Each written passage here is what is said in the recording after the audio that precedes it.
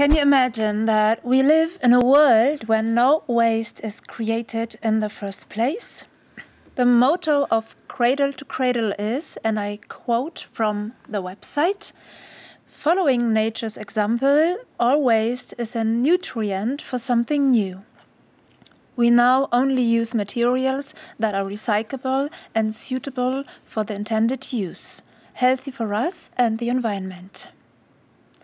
We are very happy that we were able to win him for our Congress for the second time. Professor Dr. Michael Braungart is professor at the Erasmus University Rotterdam and at the Leuphana University Lüneburg, professor for eco-design, managing director of the Environmental Protection Encouragement Agency, Internationale Umweltforschung GmbH in Hamburg, and scientific director of the Hamburg Environmental Institute. Peter, can you imagine that in 10 years we will only use bio-based and biodegradable materials? No, that would be too optimistic. We have now the opportunity to build up the structures and the industrial facilities to produce biological thermoplastic polymers in an eco-friendly way. We can introduce it in the market. This is a big chance to create business models. And in the meanwhile, we use and recycle all existing plastics in a responsible way. We have really no other chance.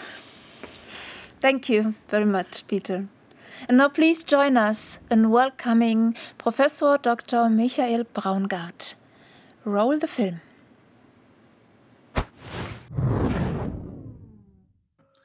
I'm Michael Braungart. I'm a chemist and a chemical engineer, and I have been working with biopolymers now for more than 40 years.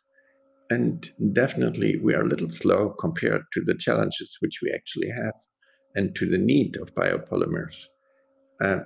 I want to talk to you about one specific aspect focusing on microplastic, because there are new publications out which show that we already have 1.9 microgram per milliliter in our bloodstream of microplastic, which is 1.9 milligrams per liter, which is a huge amount. And when you look how many particles this are, then it's really scary.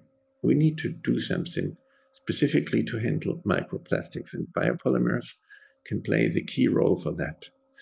So I want to run you through some slides and just give you a little idea where I come from and in which context I think we can really do something. Last July, I was in Austria. This is a Großglockner glacier, where I'm taking this picture.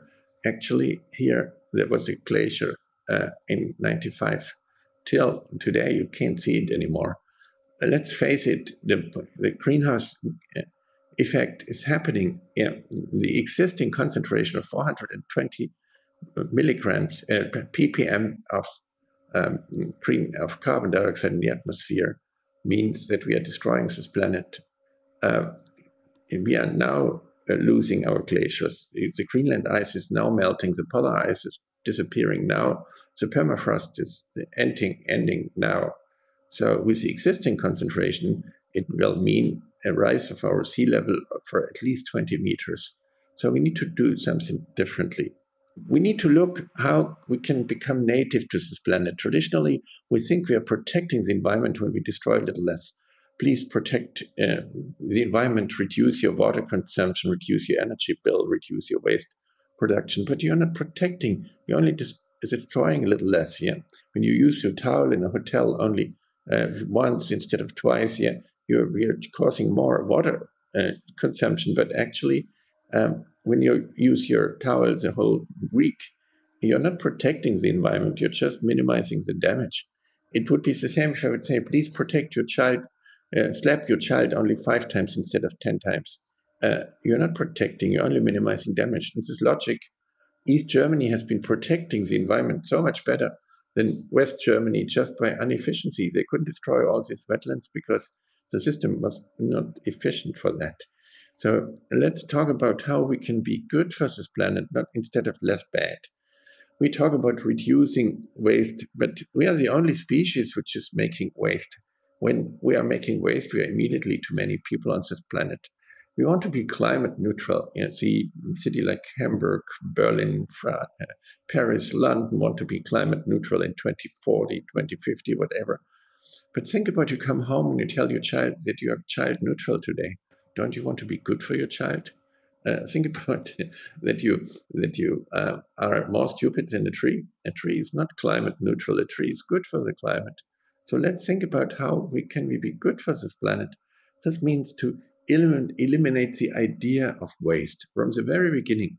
And it's not about zero waste, because when you think about zero waste, you still think about waste. It's like when I tell you don't think about Donald Trump naked, you think about Donald Trump naked. Yeah. So don't think about a pink crocodile, which might be the same. Then you think about a pink crocodile. Now think about everything being nutrition. All things which gets consumed, like food, like detergents, like shoe soles, like brake pads, they need to be designed to go into biological systems. Car tires have 470 chemicals being used to make a tire. But these tires are never made for the biosphere. Now they last twice as long, and people think, oh, this is good for the environment. No, before the rubber hits the road, it stayed there. Now you inhale it. Now it ends up in the waterways. More than 50% of all the microplastic in the River Rhine, it comes from tire abrasion. So we are making wrong things perfect, and then they are perfectly wrong. We first need to say what is the right thing. So we are not consuming a TV set. We are not consuming a washing machine. These are service products. So in cradle to cradle, there are only two types of products: the ones which get consumed, which are changed chemically, biologically, physically by being used, and the others which are just services, which stays the same in the technosphere. With that, yeah, we can reinvent the whole system. Traditionally, people think from cradle to grave, which means that the whole planet will become a graveyard. And traditional sustainability makes your customer your enemy. And say, oh, I'm 100% evil, 90% evil, my goal is zero. It's all guilt management, reducing, avoiding, minimizing. This is traditional eco-efficiency. I said, hey, please, customer, don't buy my stuff. Then I reach zero immediately. Yeah. But you only can be climate neutral when you don't exist. So don't you want to be good for the climate? Think about you tell your child that you're child neutral today. That doesn't really help you so much. So let's agree that we will make a difference in the future. We will say, hey, in 10 years, this is where we want to be. Dear customer, the more you buy, the quicker we are. And all the stuff which gets consumed in the polymer area needs to be designed for the biosphere. This is a different mindset. Now your customer becomes your friend, because your customer helps you to change the company as a change agent. So it's not about efficiency; it's about effectiveness. To say, hey, what is the right thing? Yeah, and then you ask how to make it right. If you make the wrong things perfect, then as I said, they're perfectly wrong. Let's talk about a tree in spring. This tree is not reducing, not avoiding, not minimizing. This tree is not efficient, but very effective. This is a habitat for more than 200 other species using the right energy sources, and everything stays nutrition for the biosphere. And we sure don't want to be just live like a cherry tree or like an ant or termite. We want to have TV sets and washing machines. So we have the biosphere and the technosphere, but everything is nutrition, celebrating diversity, not standardizing, homogenizing things. Yeah. So definitely it makes sense to reduce oil and gas. We see this in Ukraine, how important it is that we really can stop such a dictator destroying other countries. And this is why we need to minimize, reduce, avoid the use of fossil materials. But this is just a small part of the whole thing. Where do we become beneficial for this planet? For being less bad, we have far too many people. But if you look at the biomass of ants or termites, they equal in their calorie consumption 30 billion people. The biomass is about 4 times bigger than of human beings. So we are not too many, we are just too stupid. So let's talk about a triple top line, not a triple bottom line. We want to make stuff which is good for economy. We want to be beneficial for society, but we want to support the other species as well. Traditionally, we try to minimize our impact for the environment but for being less bad, we are too many, by far too many. So this is a triple top line, not a triple bottom line. It's not about sustainability anymore. Sustainability, sure, we want to see for the biosphere. We want to see the tigers and lions and bears and giraffes in 50 years, in 100 years as well. But do we really want to see the same office chair or the same computer in the next 50 years? No, true innovation is never sustainable, otherwise it's not innovation. So let's talk about how we can have holistic quality, a product which becomes waste just as a quality problem. It's about quality and beauty. It's no longer about moral obligation, not corporate social responsibility. Oh no, we don't need trade unions, we care for our people. No, it's not. It's not an ethical thing, it's a quality thing. Because not only Germans forget ethical behavior under stress immediately. So don't make an ethical thing. Understand it's about quality. Product which ends up in the environment is not, and it's not biodegradable, it just has a massive quality problem. So let's talk about not reduce, reuse, recycle. No, it's about rethink, reinvent, redesign. This is where biopolymers are so important because sure, polymers make sense, but why do we just do the same thing over and over again? I just did in Egypt a type of a master degree with a student. There is piles, meters of plastic basically there, and it's not worth to collect it because there is still PVC in it, and even it doesn't. You cannot use it to make oil out of it. You cannot burn it because so it's there. And then we are a little racist, narcissist says, oh, people in Egypt or India don't have environmental consciousness. They are not aware. No, they have the wrong plastic, and now they make it lighter. Yeah, my biggest enemies now are people in companies which are in charge of sustainability. These sustainability experts, they don't really want to change things anymore. They add another 2 cars to the electric fleet. They make the plastic bottle 5% lighter. They increase the recycling rate by whatever 10%. Yeah. But they only make wrong things perfect. You first need to say, what's the right polymer from the beginning? And sure, the future polymer needs to be built on renewable materials. The future polymer needs to be designed to go into the biosphere. And we can have all different types of transition. Like one of the smartest biodegradable material is EcoFlex, for example, from a company BASF in Germany. Yeah, and it's oil-based first, but it first says what is the right material. Yeah, what is designed for the biosphere, and then I can optimize it and use the proper bio-based resources for that. Yeah. So let's not try to be perfect immediately because otherwise we will not change things anymore. Look, this is a key fact sheet. If you see that, you can just say, hey, are we so stupid? Yeah. We find such huge accumulation of microplastic in our bloodstream. The concentration which we see in our brain obviously leads to behavior changes with animals. So textiles, can you really make textiles where microplastic ends up in the ocean? This is silly. Can we make car tires, which mean that we have 28% of the plastic in the oceans from car tire abrasion? Can we make road markings, marine coatings, personal care products? Can we lose plastic pellets which don't degrade in the environment? This is stupid. When we change microplastic, which always will occur when we use plastic, but when we use plastic and consume it by using it, it needs to be designed for that. So, for example, when we use PET bottles, yeah, you can use PET for about 8 times for the same purpose to make bottles out of it. But then the chain length is so short that we cannot use it for bottles, but we can still use it for textiles. When we add linear polyesters to the stream of PET, then we can make PET biodegradable. And sure, we can make the whole PET bio-based.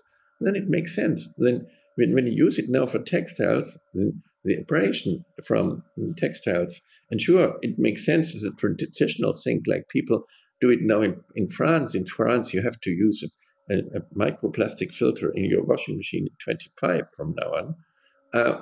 But this is only end of pipe. No, we need to do design differently from the beginning. That means synthetic textiles need to be designed. The synthetic fiber is designed to make healthy microplastic.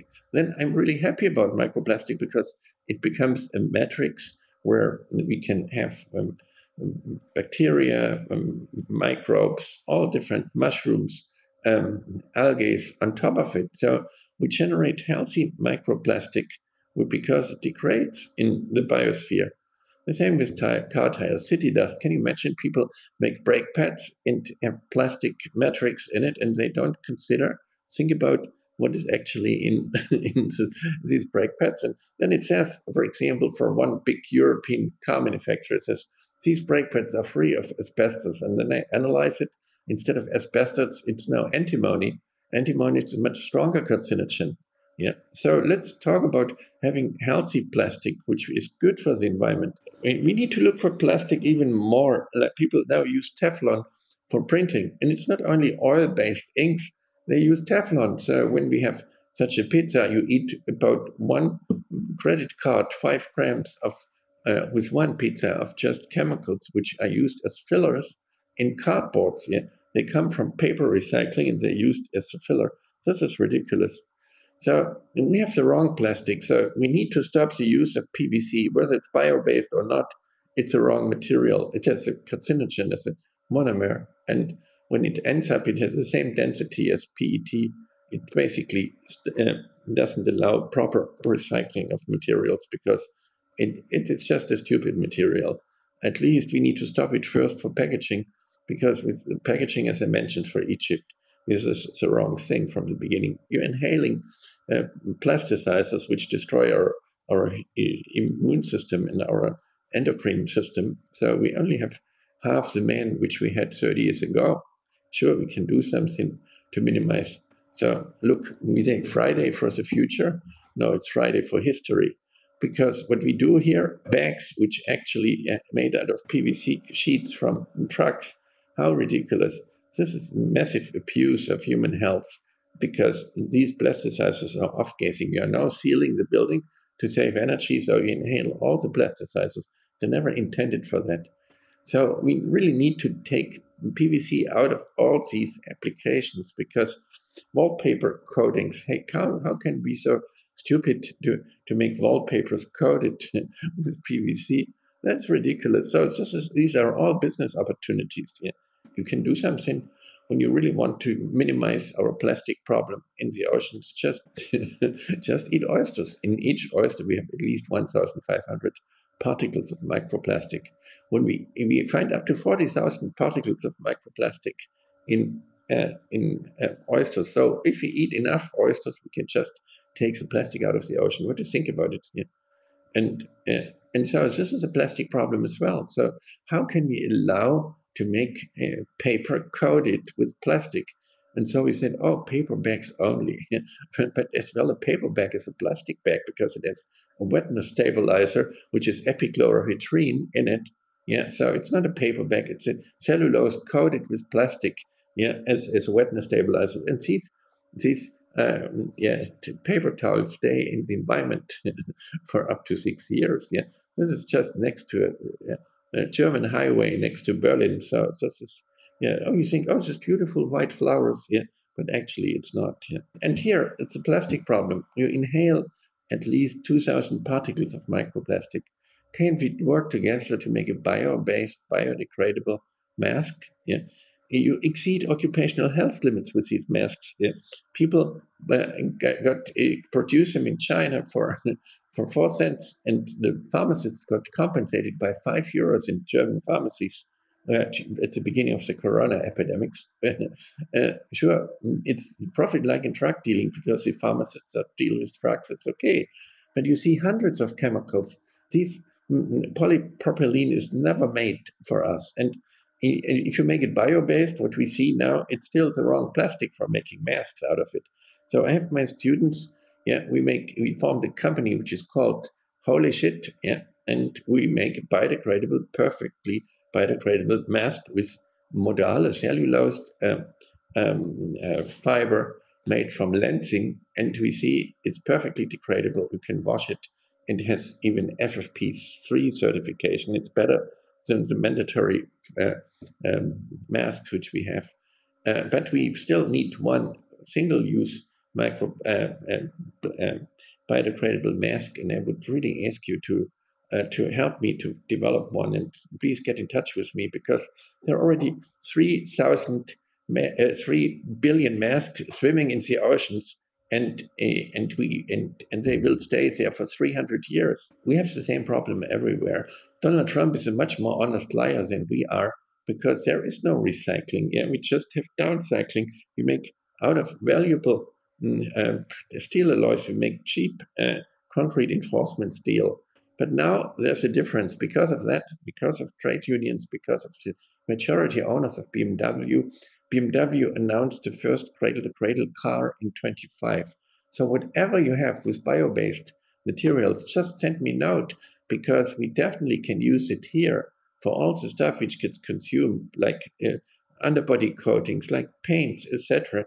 You can make a difference. In 21, they announced it. So now we have 4 years to go, and we will see a cradle-to-cradle car with cradle-to-cradle interiors. Sure, the business model will not be that you are no longer selling this car. You're selling basically transportation insurance. When you're no longer selling the car, but you sell the service of using it, you can use the best material. Instead of 180 types of plastics in a BMW, we can make a BMW with less than 20 types of plastics. And they can all be bio-based and biodegradable, or bio-based or biodegradable, depending whether they go into the biosphere. So we tell people it's better we are not here. Yeah.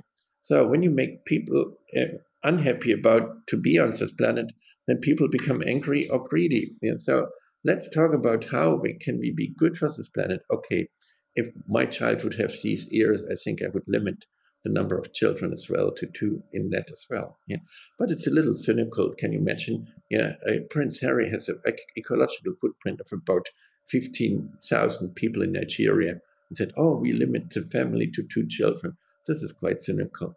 Sure, maybe we should give an award to Lady Diana because she passed away so early, so she helped this planet as well. Yeah, but in that logic, you can take the elevator in a building. When you do so, you can reduce your footprint by 5 times, because we have such a perverse agriculture which needs 10 calories of energy for 1 calorie of food. So when we just take the elevator, we only need 2 calories for that. So don't you think about that? It might be good because to take the elevator, because you pass away a little earlier as well. No, let's celebrate human life on this planet. Let's see us as a human opportunity. But here we have Friday for the Future, protesting the main shopping mall of Hamburg. Yeah, and it's all made with plastic paint. So can't we make a paint bio-based and biodegradable, because it needs to have microplastic which can go into the oceans? So can we look for having the same concentration of carbon dioxide in the atmosphere than we had in 1900? Because we need to take the carbon dioxide out of the atmosphere. So couldn't we agree, just this community, that in 10 years from now, we will only use materials which are either bio-based, which are biodegradable, or which are made out of carbon dioxide from the atmosphere. So we can make polycarbonates easily out of carbon dioxide. So these are just the polyesters of carbon dioxide. We need to come down from 420 ppm down to 280 ppm. Otherwise, this planet will destroy itself. And with 1.5 degrees Celsius, we just will slow down the destruction in the system, which collapses slower. It means that the niches die as well. When a system collapses fast, it can recover from the niches. So even when we slow down the collapse of this planet, we will just reach the opposite for the biological system. So we can make stuff which is good for the biosphere. It's not a circle, it's a sphere. And it's a technosphere, because we don't want to make the same things over and over again. This would be like London Eye. This is bloody boring. It's linear thinking in cycles. So it's not circular. So we can make fabrics which are perfectly compostable, edible fabrics. Normally the trimmings you make these fabrics for chairs in airplanes or sofas. They're so toxic that they need to go into into hazardous waste incineration. No, we can make fabrics which allow that the material can, even the trimmings can be used as mulch and replace peat. We can make shoe soles. This is adipanat. We can make biodegradable shoe soles. These are the Puma InCycle collection, or 116 different products, and we can make these things. We can print on textiles. You can see this here. We can print it in Bangladesh. Yeah. And so as a shoe, we have 110 grams of shoe sole abrasion every year. So shoe soles need to be bio-based and they need to be biodegradable at the same time. So we need to have packaging which is designed for the biosphere. And let's look for Novamont Matabi. This is exceptional what they are doing. Let's look for NatureWorks, definitely. They do a really great job. And don't argue about using agricultural products first. The first thing is what is the right thing, and then we can look what could be the raw material base for the future. Sure, we see that we can make biofilm, which is so more elegant for fish, for example, packaging, and because when styrofoam ends in the ocean, it stays there for hundreds of years. Yeah. We can make packaging out of algae. So we don't have a microplastic problem because it decomposes in salt water. We need to look for artificial turfs because there is a massive microplastic problem. We can make carpets which are not toxic, but which are actively cleaning the air. So we need a bio-based nylon, and I would like to work with you on that. Nylon 6 because it's a perfect material for the technosphere. We can make carpets which are actively cleaning the air, not just being less bad. For digitalization, we need defined use periods. Yeah? For the technosphere, for the biosphere, we can use things forever. It doesn't matter. Yeah? So we now see that even Ursula von der Leyen, the president of the European Commission, talks about, so this is in German, but I think you can put it on a translation program.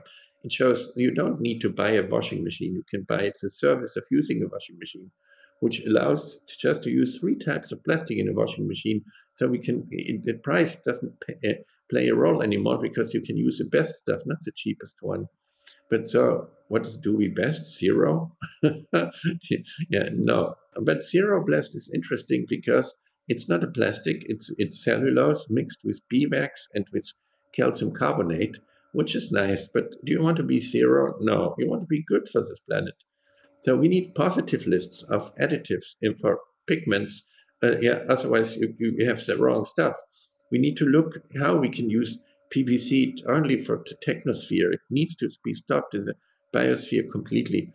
Because of the use of caustic soda, we need to have pipes, for example, as a source where we can put plastic, where we can PVC in because we need caustic soda, sodium hydroxide. Let's make buildings like trees, buildings which support the other species, buildings which are good for this planet, buildings which support life, which clean the air, which clean water. Let's be good for this planet. So let's have a beneficial footprint, not minimizing a footprint. Let's have a big footprint, but let's make it a wetlands. The most urgent case when it comes to biopolymers is microplastics. So all microplastic needs to be made bio-based and biodegradable because it ends in the environment and stays there, and we don't know what will happen out of it. So I really beg you to look for microplastic being biodegradable, going back to the biosphere in a defined way.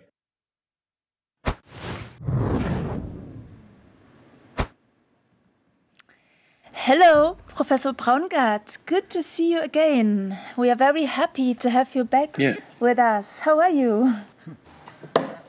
Oh, when I see you, I'm fine. Oh, great. Thank you very much. The audience was quite busy and came up with questions. So let's see what the first question is. How long do you think will the transformation of the plastic industry take, in your opinion? I think we need to define clear goals. And for example, we need to say when we use plastic, which is not bio-based, then we will only use plastic which is made out of carbon dioxide from the atmosphere. In 10 years, let's say, take a city like Hamburg, deciding in 10 years we will only buy plastic which is made out of carbon dioxide or which is perfectly biodegradable. Then we will change it. Like we saw it in the United States when they said we want to be in 10 years on the moon, then it works. So we need to have clear goals. When I just tell my students to increase the recycled content or to reduce the weight of some plastic, then I don't get the best students. But when do you want to be a part of a positive story, then I get 150 students immediately. Okay. Great. Yes, also hello from my side. Hello. We have the second question. Can all conventional plastics be replaced by biopolymers? Yes. That's a good answer. I like this. There's not one single plastic which cannot be replaced. But I ask you not to replace conventional PVC by bio-based PVC. Yeah. Okay. Yeah, that is our goal. That is our mission. Yeah? Yes. We are very much into the bio-based polyesters, and I believe that is the right way to start. Okay, this is my opinion. Yeah, the polyesters are the most natural polymer. And for example, we could make a bio-based PET, and we can make PET biodegradable as well. When we add linear polyesters, we can make it biodegradable. Okay, thank you for this. So I see there is another question coming in from the audience. Which are commercially available biodegradable polymers and who are manufacturers? So first of all, I really want to ask you all, the whole audience, to look for making single-use masks which are compostable or at least biodegradable, because why should we be so stupid to make polypropylene? Even when polypropylene is bio-based, it will stay in the environment for 300 years minimum.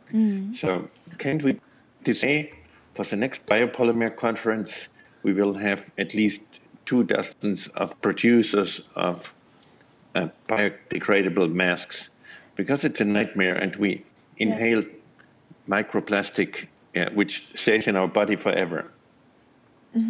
That's definitely a good idea to have this goal for the next Congress, yes. Yeah, this is our task. It's not just a good idea. Why don't we really take the problem seriously? Yeah. Otherwise, we just try to pave the way to hell with good intentions. Yeah, sure. Right. Okay, we are working on that and getting a lot of companies producing biopolymers, bio-based and biodegradable polymers. This is our goal here. The next question is, how can my company or product get a cradle-to-cradle certificate? First of all, the certification is not really necessary when you make what you're doing transparent. Yeah. So then everybody can see it. Yeah. And on the other side, there are a lot of biodegradable, bio-based materials already certified. You can look under Cradle certified, and then you will see these, like for example, the PLA foam replacing styrofoam, for example. Cradle is so attractive because it's a yes/no decision. Can I put it in my compost? Can I put it in my fireplace? Or do you take it back? Yeah, why should I be in charge of things which I don't know? Yeah. So right now we are privatizing the profit and we are socializing the risk. That cannot be the case. Okay, so this is maybe a good last word from your side. Thank you very much, and we will keep in close contact for the next show then. Good. So yes. I really enjoy being at your conference, at least virtually. And yes. I really wish you all the best and good luck. And I always will do lobby work, volunteering for you to make sure that the industry grows much faster.